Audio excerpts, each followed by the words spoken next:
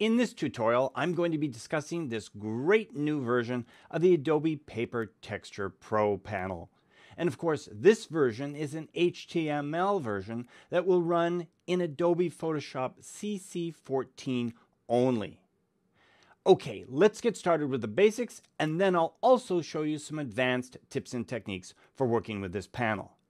This panel, of course, is designed to apply textures to your images here inside of Photoshop easily and quickly.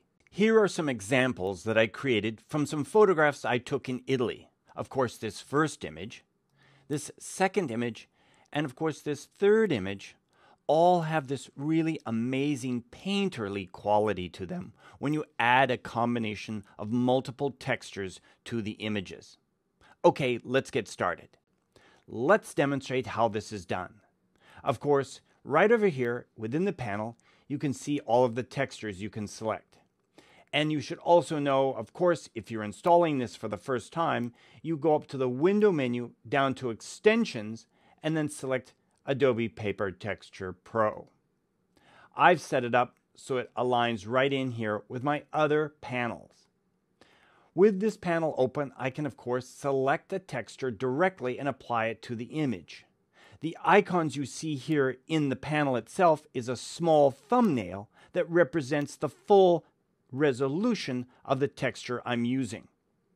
Now, let's get started right down here at the bottom and show you under the More section where these default textures come from.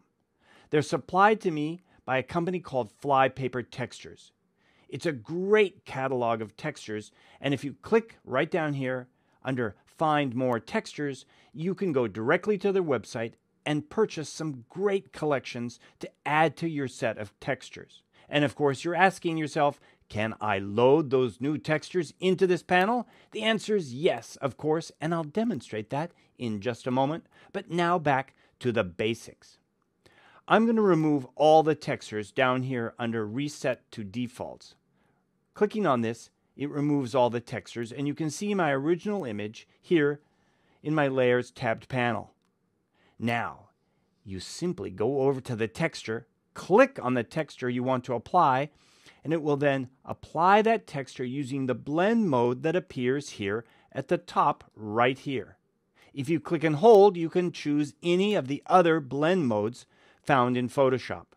I like overlay as the default. I'm going to leave it there for the rest of this project. You can continue through and add additional textures simply by clicking on the textures. You can then add the combination of all of those textures together to get really unique results. Now, there's one other thing you need to know. It's right down here under Brainstorming. You can now automatically select a random set of the textures that you currently have open. In this case, I've set this to a value of 2 for the number of textures, and I click right here under Create Random Combination. It will then replace my existing textures with a new set of textures each time I click. As I go through this, I can then examine the results and decide whether it's a great starting point to continue my project. Now I like this one. It's a great start. I could go back up and add an additional texture simply by clicking on it and combine that with the random selection. So that's a great way to start a project. But wait, let's now move into the advanced section. You may like what you see here, but what if you want to adjust it slightly? For example, what if I want to use a layer mask to adjust the opacity of a particular texture? Now, of course, you can use a layer mask, or you can target the layer and actually adjust the opacity by sliding the opacity slider here at the top. You could even go in and target a layer and readjust its blend mode. For example, the default that I chose was overlay. You could switch this to soft light, just like that, and get different results that you might like. But back to my idea about using a layer mask. Targeting the layer mask that's of course automatically applied to each of your layers, as you see here, I can then go in, for example, with the gradient tool. I'm selecting the gradient tool. Notice that I have a radial gradient here at the top. and I want to blend from black to white. So I'm going to switch my foreground and background colors. I'm going to click in the center and drag toward the edge. Watch what happens. It lightens up that particular layer, this center layer. If I turn this layer's visibility off and then on again, you can see how the texture has been isolated to the edges of the image and has been eliminated in the center. Also remember, you can hold down your Shift key and click on the layer mask and turn it off and on again. So that's one way of reducing the amount of texture within your images with a layer mask and, in this case, a gradient. But I also like using the brush tool to brush in the texture. And since this is a non-destructive layer mask, in this case, if I paint with black, I can paint out the texture. I can switch the foreground color to white and bring the texture back. So that's a great advanced tip and technique for isolating the textures within your image. Don't forget to use selections in combination with this process for even more detailed results. Okay, now you're wondering, how can I load my own textures? To load your own textures, go right to this flyout menu right here, Add More Textures. I'm going to click on that and then select a folder. Now, keep in mind, I'm going to select a folder of textures, in this case, some flypaper textures. These, of course, are JPEG or PNG images. You can only load JPEG and PNG images as textures using this panel. I'm going to target this folder for the first time. I'm going to select Open. Watch what happens. A very important dialog appears. The answer is always yes.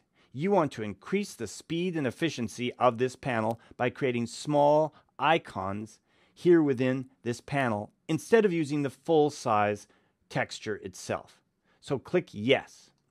But by clicking Yes, you are agreeing to the fact that you can then build each of these textures.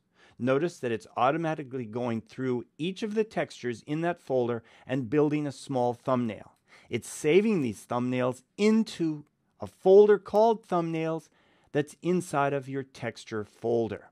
It only needs to create this once. You do not have to go through this every time, only once. Just so you know, if any of your textures are not compatible with this process, then a list of the incompatible files will appear at the end of the processing to indicate which ones did not get into your list of textures. It looks like my processing is complete. However, do not stop this process of creating these textures. If you do stop this in the middle of its processing of these small thumbnails, it will then leave gaps and holes within this dialog and it will not work. You will have to remove the thumbnails folder from the targeted textures folder and start again. Now you know. I'm going to click OK because mine is complete. Notice I have a new set of textures here to the right. I can go in and add an additional texture to this process. And of course, I can deselect any of the textures simply by clicking on it again. There's one final thing I'd like to show you. Right down here under the brainstorming once again.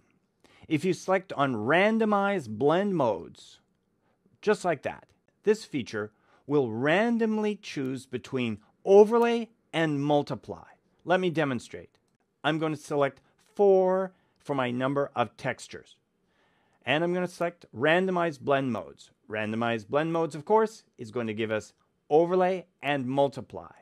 I'm going to select Create Random Combination once again. Now notice that some of these textures have overlay as their blend mode, as you see here, and other layers have multiply. So by checking the randomized blend modes, it's only randomly changing the modes between overlay and multiply, just to clarify that. Okay, I'm going to remove all my textures and once again turn this off. And in this case, I'm just going to select 2 random textures and let's see what we end up with. That looks great. There you have it.